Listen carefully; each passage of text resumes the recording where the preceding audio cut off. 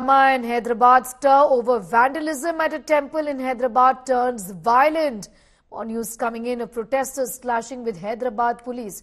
Tension grips Hyderabad amid a Bandh call. That's the information that we have at this hour. There's been vandalism that has been reported in Hyderabad. High drama in Hyderabad, stir over vandalism at a temple in Hyderabad that has turned violent. Protesters have clashed with the police.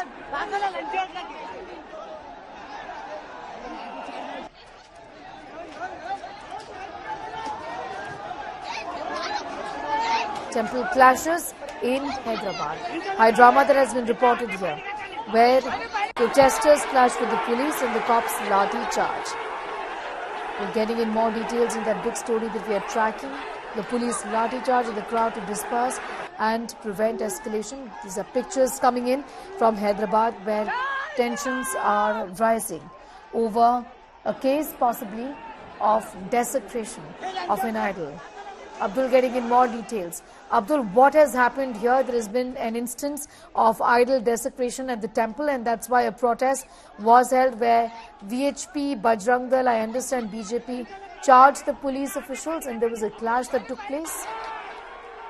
Well, yes, a few days ago we have seen the desecration of idol Mutyalama in this Mutyalama temple in Secunderabad area by a person called Salman Thakur. Salman Thakur, who was immediately detained by the locals and then handed over to the police. He was injured, so he's undergoing treatment. Now, here, a huge protest was called by the local residents and the right-wing organizations in Secunderabad area, after which a huge rally was held from Mahankali temple to the Mutyalama temple. Now, during this protest, when the rally reached the Mutyalama temple, we have seen how the protesters there were reportedly trying to reach the mosque, which was right behind the temple there, and which was said that there were 40 students who were attending this spoken English class along with the accused in this particular case were residing. The accused was, however, residing in a hotel nearby to that temple. But here, during which a mild lathi charge took place by the police, and also we have seen that how the protesters have been throwing slippers on the police officials, after which the police had to resort to lathi charge and disperse the whole crowd. Several of them have injured here. The police did not give a statement on this particular lathi charge and the incident, what exactly has happened there. But what we see is that the protesters, when they reached the temple and started raising slogans and marching towards the backside of the temple, is when the police resorted to lathi charge.